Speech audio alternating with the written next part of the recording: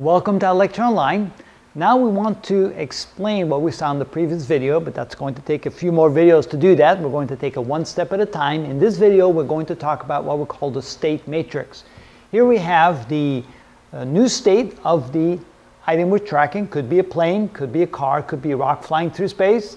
And we want the current condition, which is going to be updated based upon the previous condition of the state times some matrix A. We're not going to explain that yet. That's the next video.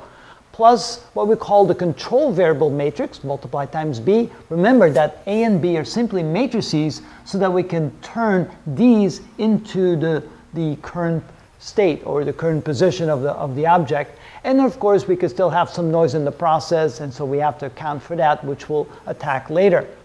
What we want to do here in this video is show you what that state matrix could look like. For example, in a single dimension in the x direction, the state matrix X could simply mean that we know the position, or that we're trying to track the position and the velocity of that object only in the x direction. Or we may be tracking something that's falling straight down in the y direction, so the state matrix in that case would simply be the position and the velocity in the y direction of that particular object we're trying to track. Of course, satellites and planes, they move in 3 dimensions, so we need to then express that in 3 dimensions. In 2 dimensions, we can have a state matrix that looks like this. We get the position in the x direction, the position in the y direction, the velocity in the x direction, and the velocity in the y direction.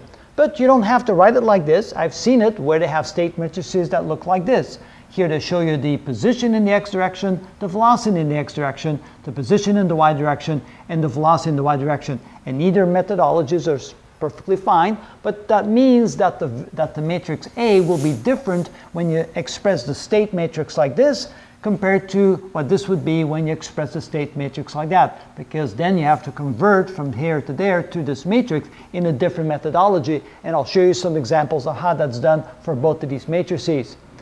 For an object that's traveling in 3 dimensions, such as a plane or a satellite, then you need to know the position in the x, the y in the z direction, and the velocity in the x, the y, and the z direction. So in this case, you'll have a state matrix with 6 elements in there. Me personally, I like this methodology better than this methodology, and of course, if you convert this to a 3-dimensional state matrix, you could potentially write it like this as well. Right? You could have x and then the velocity in the x direction, y, the velocity in the y direction, z, the velocity in the z direction.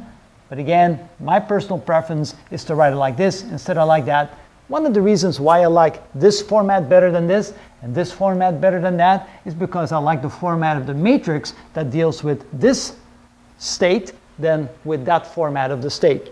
And you'll see in a little while why that is so. Remember that when we try to track something, we need to keep track of it in terms of the Newton's equations of motion. Remember that we track things according to the equations of kinematics. This is the equation of kinematics in the x direction. We have a similar equation for the y direction and the z direction. Here you can say that the position x is always equal to the previous position x, or the initial position x, plus the velocity in the x direction times time, the amount of time that has elapsed, plus 1/2 times acceleration times the time squared, the amount of time elapsed squared. Also remember that in this particular case, in the Kalman filter, we're going to be dealing with a delta t, a small change in the time elapsed. That is the time elapsed in one cycle, time for one cycle. And so we need to adapt this equation to deal with the case where we just increment the time by just a small amount. So even though we're theoretically doing this when we try to update the state of an object that we're trying to track, we do have to take into account that we're only allowing the time to go forward by a small amount, so we have to adapt how we calculate the new state. The way this works is this part of the state matrix equation where we're trying to update the state. This represents what happens based on position and velocity. So we're going to update this based upon the previous position and its velocity to update its current state. This matrix here deals with the acceleration of the object.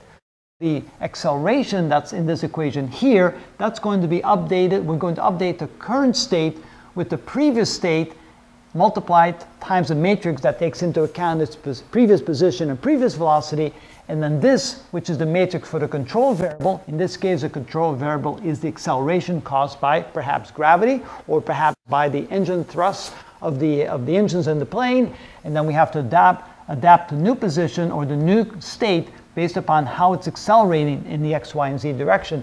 And then there may be some noise through the mechanism of calculating the new state, and then we have to deal with that noise variation there as well. And we'll show you some examples of how to do that. But at least at this point, what I'm hoping is that this x is no longer a mystery to you. The state matrix is simply a matrix that tells you the position and the velocity of an object you're trying to track in perhaps 1 dimension, 2 dimensions, or 3 dimensions. And you can see that there's no particular reason why you can't arrange the particular elements within the matrix the way you like it best. Again, my preference is I like it like this, I like it like that, maybe because I like things ordered in a particular way. Now that you know what that matrix is, now we're going to show you some simple examples of how to utilize the state matrix. Again, like I said, we're going to go through this whole process very slowly, one deliberate step at a time, and after a few more videos, you begin to realize, wow, Kalman filtering isn't so bad.